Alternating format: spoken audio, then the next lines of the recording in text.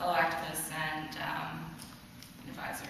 So, but yeah, I came tonight to talk about the new SDS, and so I just wanted to briefly talk about how I got involved and my introduction into this organization. Before I came to Brown, I was actually a student activist. I made an activist coalition in my high school back in Jersey, and we organized against military recruiters in my high school.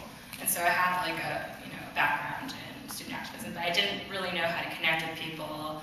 It was just me and a group of friends that were really pissed off. There were military recruiters in our cafeteria. I come from a working class, mostly Latino, African American community in Hackensack, New Jersey. And so that was one of our biggest weaknesses, and so we couldn't really network with people. And so when I came to Brown, I was really excited.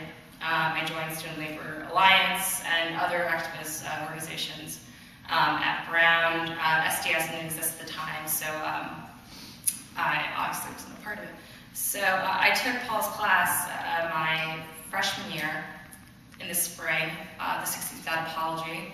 And I was familiar with 60s history. I read People's History of the United States when I was in high school, and I knew a little bit about SDS, but it's kind of, quite honestly, and we've had conversations, Paul and I, about, I was a little skeptical, because I wasn't really sure, I didn't really want to throw myself into sort of like a sexy, 60s romantic, sort of nostalgic, I'm sure everyone knows what I'm talking about, but yeah.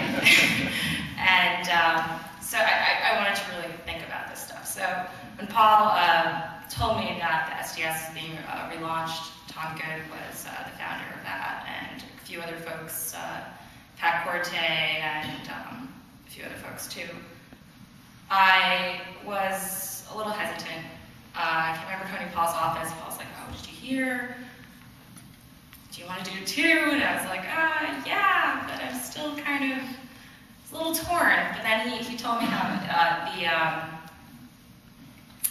the Northeast Convention was going to be held at Brown, and obviously, as an activist, I was really excited to be part of that and to get that off the ground, and to see who would come and what it would be like, and what the aura and the environment would be like. And so a fellow students activist and myself organized a conference along with Paul, mostly anti-war activists on campus, and it was really quite successful. It was probably one of the first times that I actually felt really connected to students and young people my age in terms of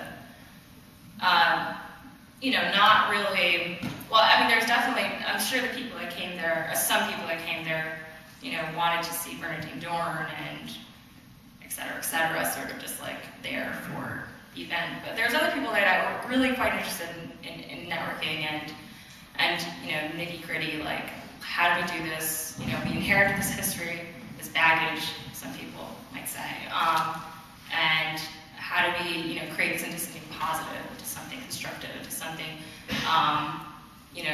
new. And I was really quite impressed by the level of commitment and energy and personally anti-authoritarian presence in the organization as it was there then and now. And so at Brown we created SDS.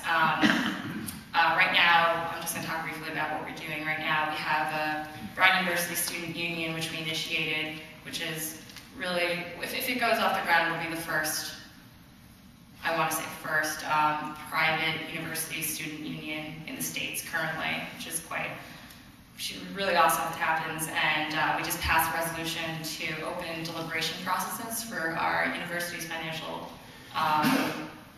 student activities board.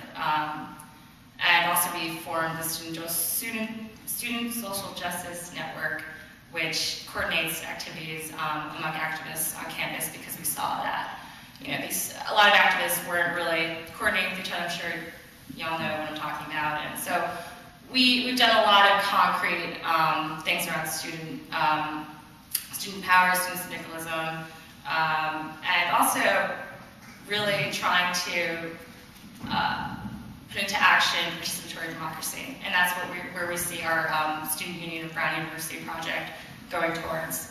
Also, we've been involved with the Iraq Moratorium and linking up with different chapters in Rhode Island, also participating with Boston and a few of us who are in the area with New York City. There's some New York City SDSers here, which is really exciting. And also just wanted to mention how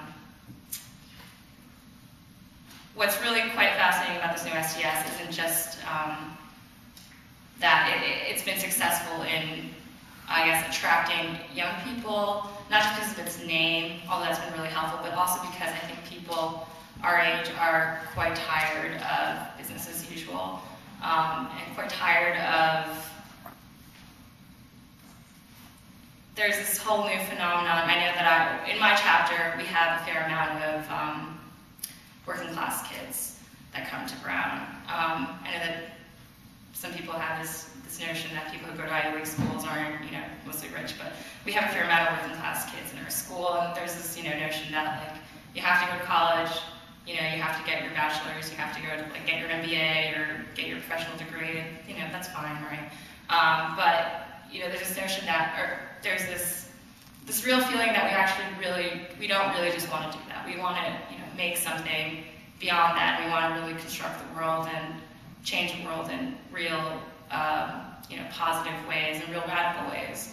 And so SDS has been a really, the new SDS has been a great vehicle for that kind of change, at least on campus, and also throughout the states in different chapters. And that's what's really quite fascinating about the new SDS, is that it's really quite diverse. I know Paul and I have talked about this.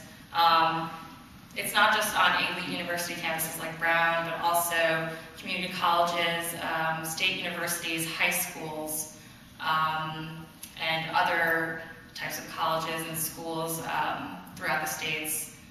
Also, what's quite especially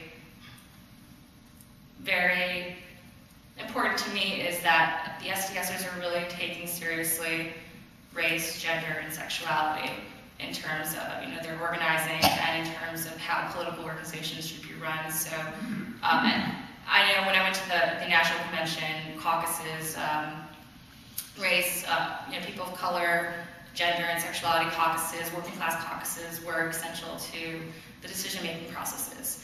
And so I'm not really entirely, I'm not here to talk about mostly like comic history. I'm not familiar with sort of comics, but I just came to say that I think the new SDS is really, I'm really hopeful that young people my age and, the new generation or whatever have you is going to do some amazing things, and I think SDS is going to be, the new SDS is going to be part of